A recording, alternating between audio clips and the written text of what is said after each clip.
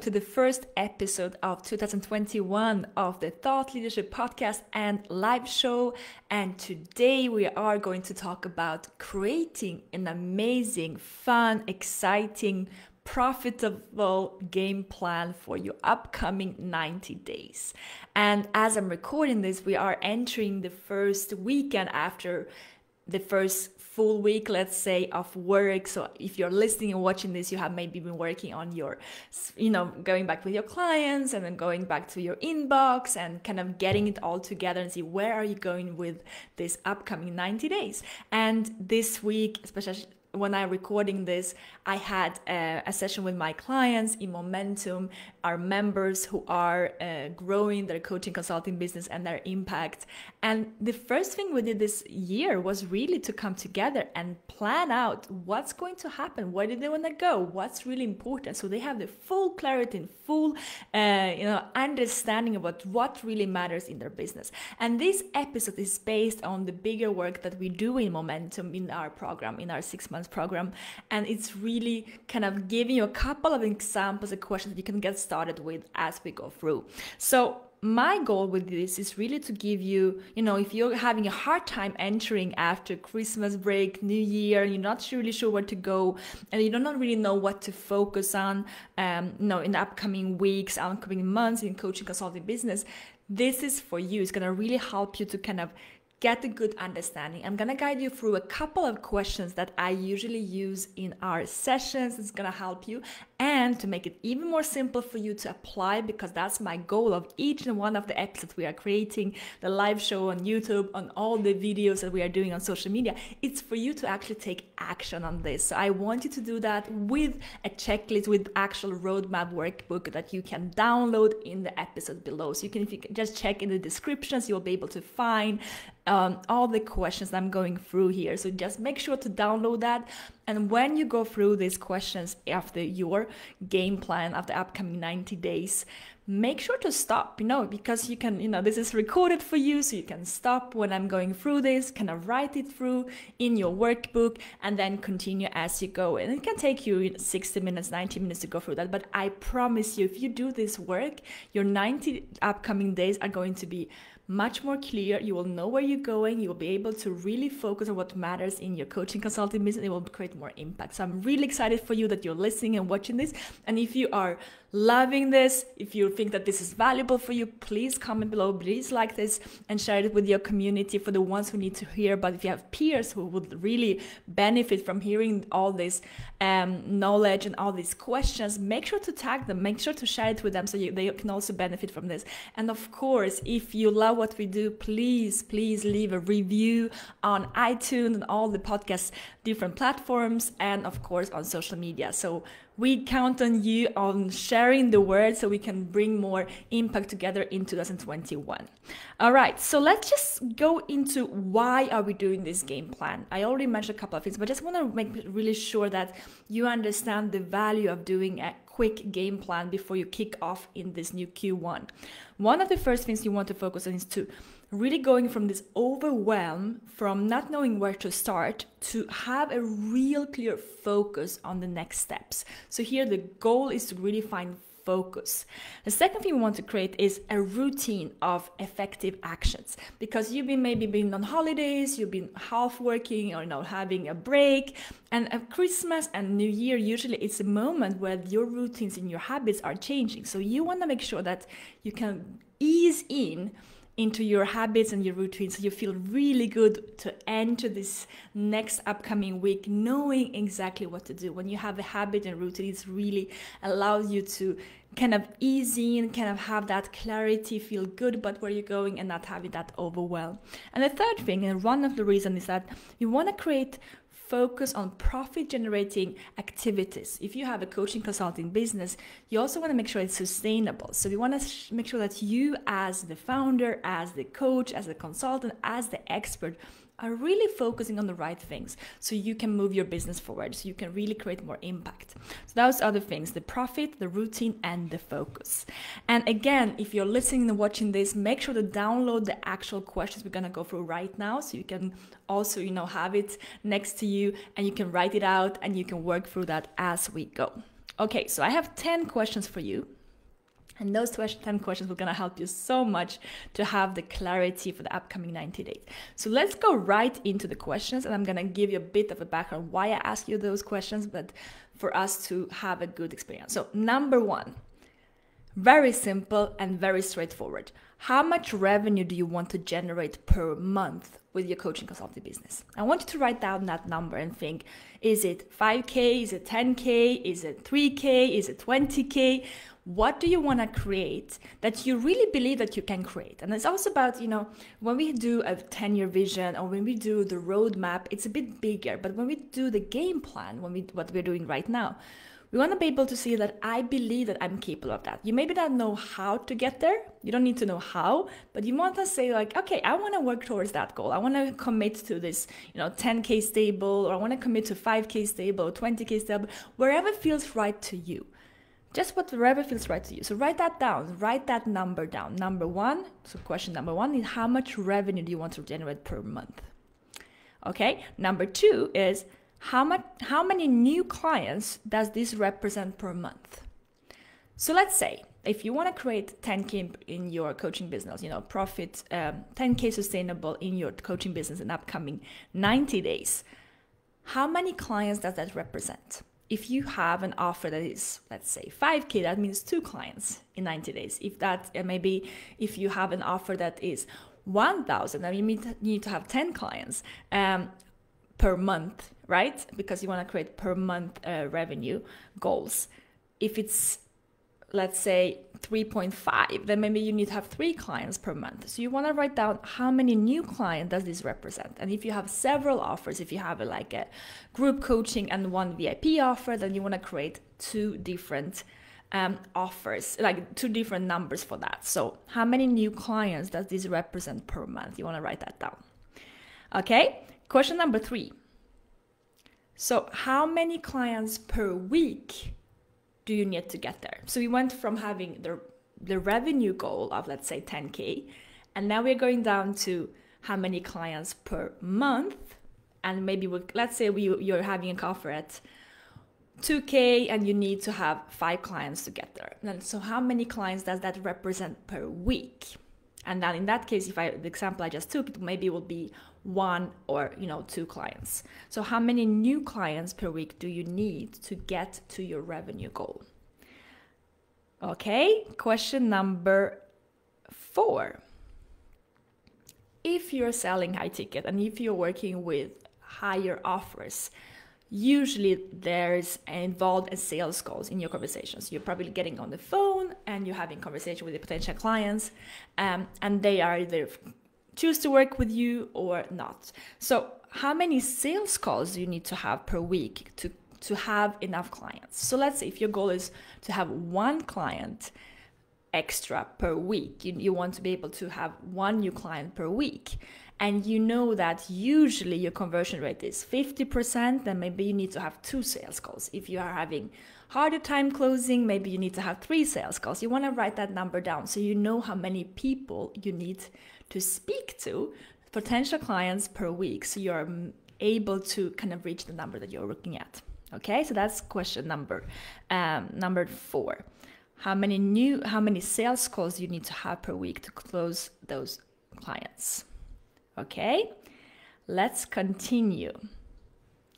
In order to get those sales calls, how will you fill them up? What are the sales efforts that you're putting in place? So we are really going backwards. We're thinking about, first the revenue, the clients, the sales conversation, your sales calls, your strategy calls, wherever you're calling them. And then we want to go back to thinking, well, how do you actually get people to book that call? What actions are you going to take in the upcoming 90 days for people to book that call? I'm going to give you a couple of examples. It can be webinars, it can be ads, it can be emails, maybe it's your social media posts, maybe direct outreach. What are you doing in order to have those sales, to book those calls? Just if you want to pause me speaking, you can do that, and you can always go back. And remember, if you want to be able to go through this and actually be able to write it down, you always have the workbook that goes with it. It's going to make it even easier for you to go through those questions. Just download it below in the description. Okay, so the question is, how will you fill up those calls? So if you know that you need 2 or 3 calls per week, what are the actions you can take so you can create, proactively have more people booking a call with you? Okay, we have a couple more questions to go. Question number 5. How will you add free value to your network every week? So you might do, let's say, a webinar, right? Or you might do Facebook ads, but you also want to have people, give people access to some type of free value so they can discover you consistently every week. And a couple of examples of what that could look like could be a podcast, or it could be an evergreen content on your YouTube channel, or it can be a blog, or maybe or an email sequence that you put up. Something that people can find and they can learn from you, getting some value from you, some evergreen content. We call it evergreen content. So what type of evergreen content can you create every week? So for instance, my live show and my podcast is something that I record and produce twice a week. And that's something I'm doing every week. So when someone is going back, they can already watch as I'm recording this, 22 previous episodes. There's a lot of content, a lot of value for someone who's coach consultant wanting to grow their business. So think about, what do you have that you can create that is going to consistently show your dream clients and add value to them in their feed, on their social media. If they go on Google, if they go on YouTube, they will be able to find you. What can you do that's going to help them to do that? So that's question number 5. Now, it's easy to do it once, but how do you create a routine for that? That's question number 6. How do you create a weekly routine for the activities that we mentioned above? So let's say that you have, your webinars, you have your email list, you might have a podcast, and you have your sales calls. Like, how do you create a routine for that? When we do this in our program Momentum, we really write it down and we look into the week together and how many hours it's going to take and how they can plan that. But as we're doing this in a shorter version right now, I just want you to think, what's that weekly routine? I want you to proactively create a routine for yourself and saying, well, okay, I have my coaching calls, I have, I'm doing this and that, administration, but in terms of when do I produce, how much hours do I spend on producing podcasts, like the long-term marketing strategy? How much time do I spend on creating a webinar, or actually, giving the live webinar? How much time do I spend on interviews? Like, think about the type of activities that you are doing and plan it out. How much time would that take and how would that look like in the week? Is it every day that you're doing something, or do you have a specific day that you're producing content? Like, how would you plan that out? That's my question number 6. What's your weekly routine for the mentioned activities above? Okay, we have 3 more questions to go. I'm gonna help you so much, so keep going. I know it's like a lot to ask yourself, but again, you can always pause me, you can always come back to this, and you can always take the roadmap and actually go through the Q1 game plan yourself, print it out or write it on your computer. All the questions are below. I want you to be able to go through that in your own pace. Okay, now question number 8. What's in the way? What would stop you from getting there? So let's say that you know how many, your revenue, you know how many clients you want to get, you want to know how many, sales calls you want to have, you know what type of sales support you're going to do, maybe a webinar or something else, email support, like email messages or posts about, your offers.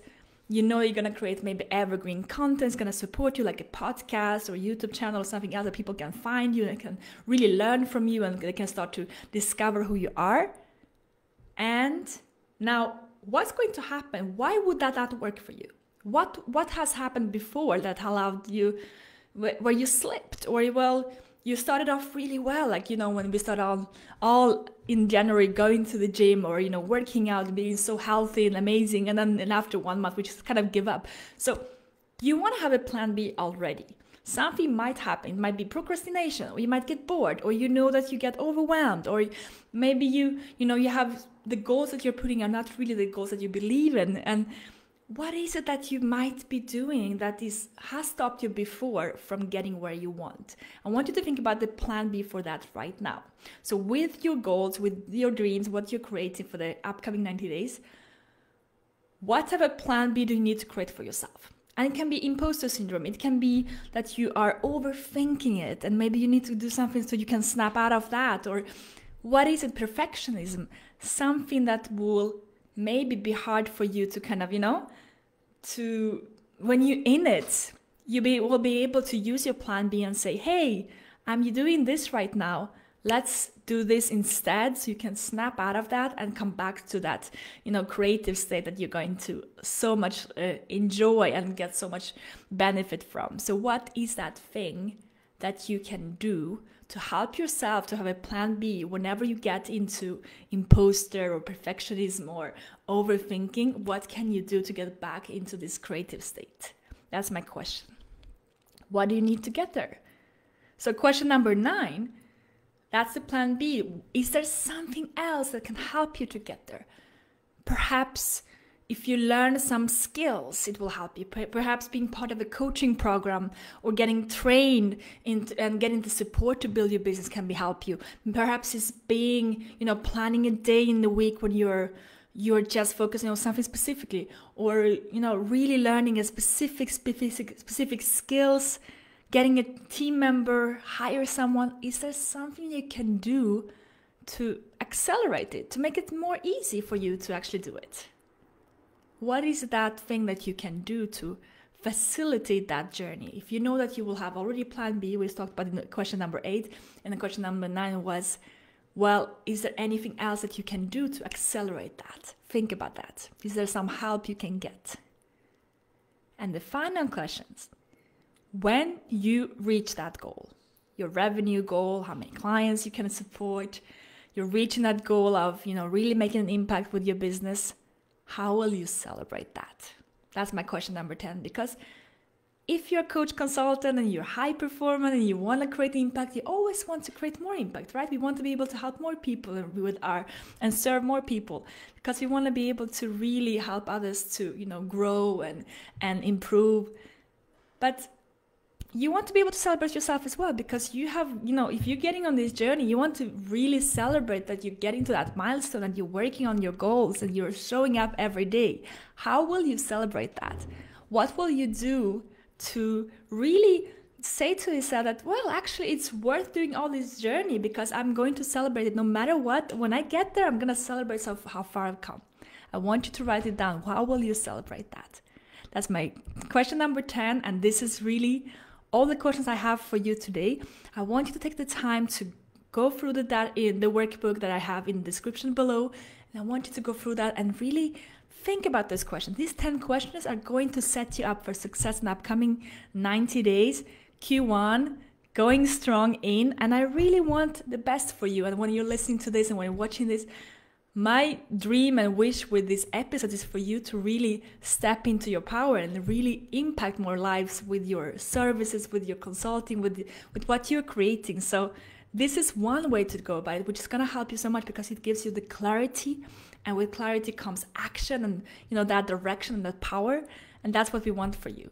So this is my first episode of the year. Please share below what you are taking away from this. Please comment wherever you are going to work on. Share your goals and share and tag someone who needs to hear this, because this is all about making a bigger impact and helping others as well as you are growing your impact and you're helping more people. So that's all from me. I cannot wait to see you in the next episode as well. And until now, bye for now, and have a great time with your creation of your game plan for Q1.